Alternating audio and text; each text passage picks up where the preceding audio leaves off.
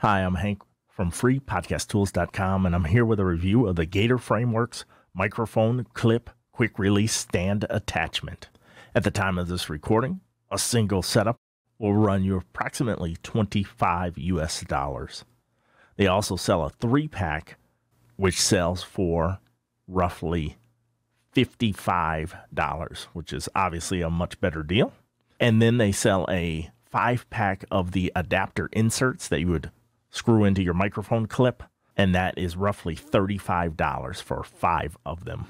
Construction-wise, this thing is a tank. It reminds you of something you'd find in the automotive industry.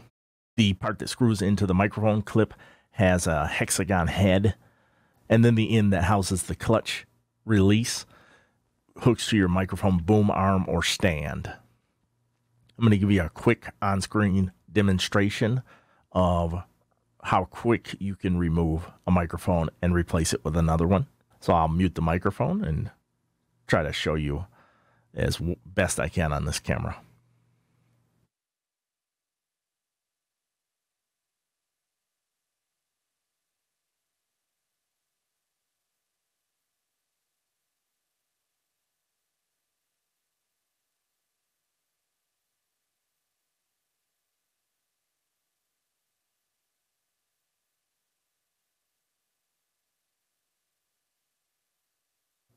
All right, so you're able to quickly switch to another microphone.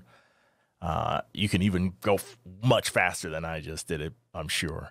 But I just like the convenience of not having to unscrew anything off of this and then take that off and set it aside and then screw something new on there and then put your new microphone on there.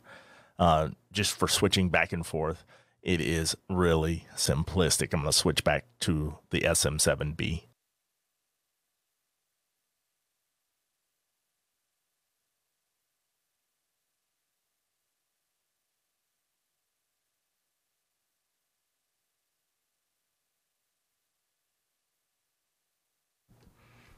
So that's how quick you're able to switch back and forth.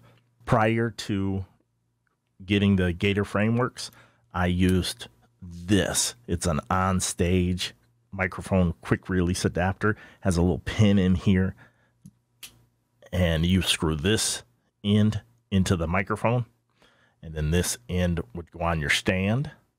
And initially I liked them, but then the spring started to wear out on this portion, and once that spring wore out, then you'd start having instances where the microphone would just fall off the stand and be dangling by the XLR cable. You definitely can't have that. Even though the Gator Frameworks is twice the price of the OnStage, it is a much better investment to get the Gator Frameworks, in my opinion. I've not had any mishaps. I've been using that for months, and I used the OnStage for almost a year before I found out there was something better. But this is a definite buy if you have a studio where you are switching back and forth between microphones. Seems extremely heavy duty. Doesn't seem like it's going to wear out anytime soon. So I would definitely recommend the Gator Frameworks quick release setup. Well, that's going to do it for this review. Chime in down below. Do you use the OnStage?